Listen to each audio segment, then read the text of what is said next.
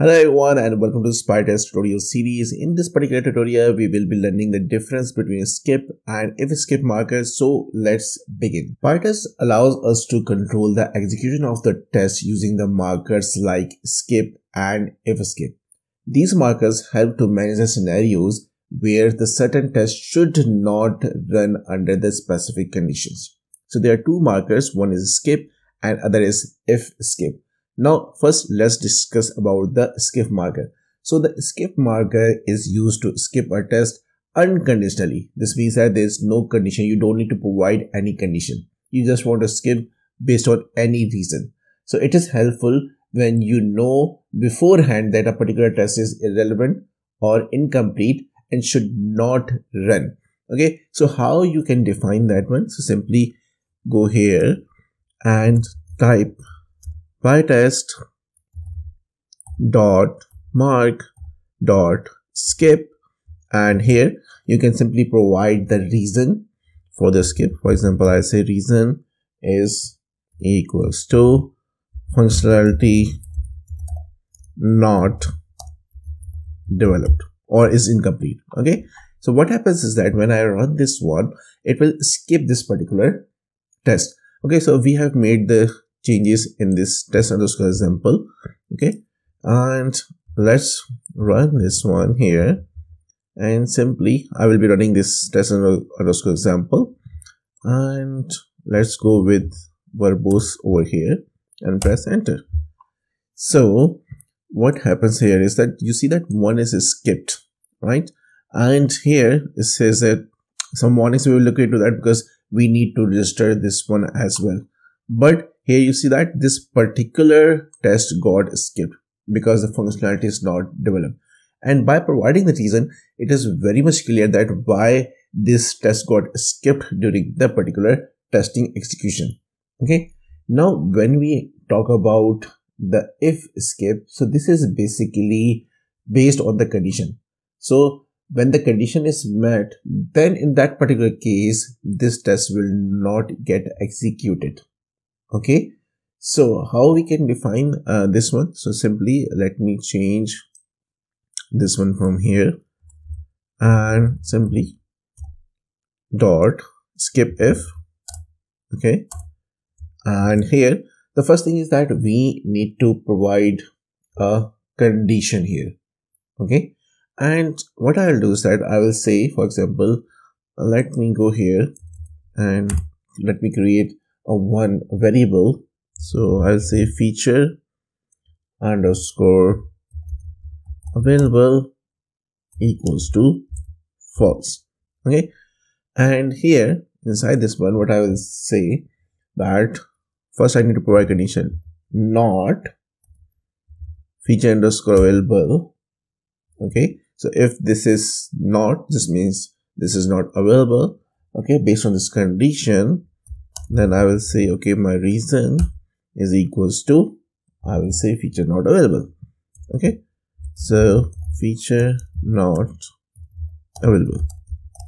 Okay, and now if I run this one, now this is a conditional one, right? So if I go here and run this one, so again you see that the one got skipped over here, and again, but this is conditional.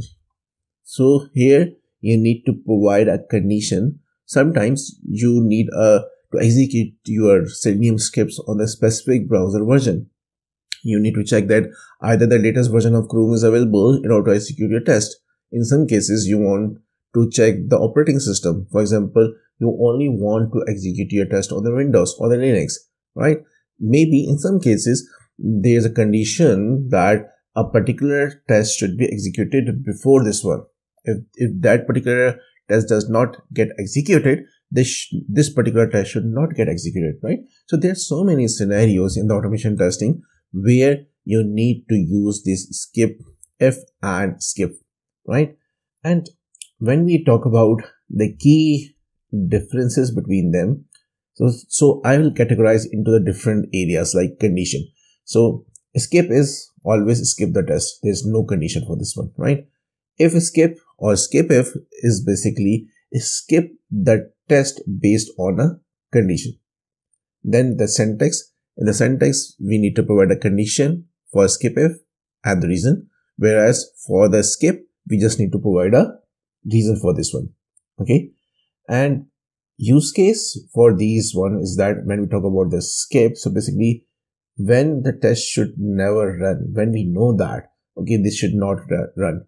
But if a skip or the skip if is used when there's some condition.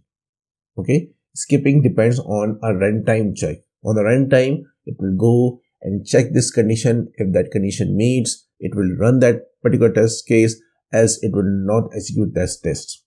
Okay. So what also you can do is that you can combine both skip and skip if. Okay. So what I can do is that, for example, I will write.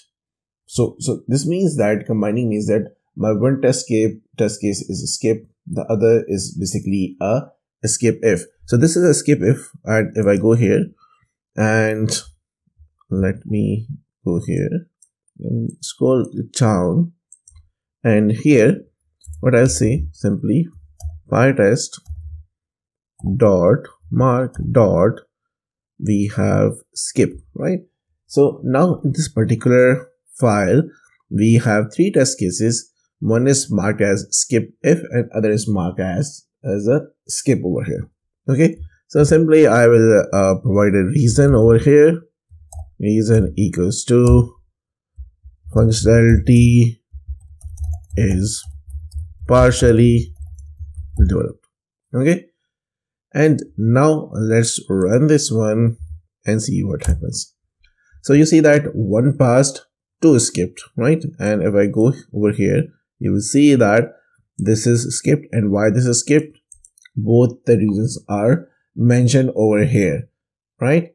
So here in our previous tutorial, when we are executing the markers, we are seeing some warnings or some messages over here, and the reason is that if we are using a custom marker, then we need to register those ones. So in our previous tutorial, where we have categorized our test for the smoke or the regression, so basically those were the custom markers, right? So for those we need to make them registered so that Pytest should recognize them as a marker. But skip if and skip is basically a built-in marker, right?